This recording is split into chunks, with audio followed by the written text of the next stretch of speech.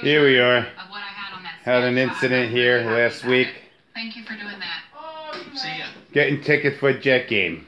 They're not even going to be good tickets because the Jets suck. But I called my buddy. Hey, we got those Jet tickets coming.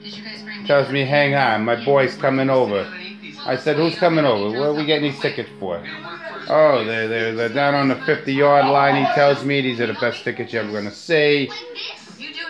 Tony Pepperoni's coming over with him. Tony Pepperoni, oh, this sounds like a fucking joke now. Now you're fucking breaking my balls about Tony Pepperoni's gonna come and give me some Jet tickets. How the fuck can I believe that?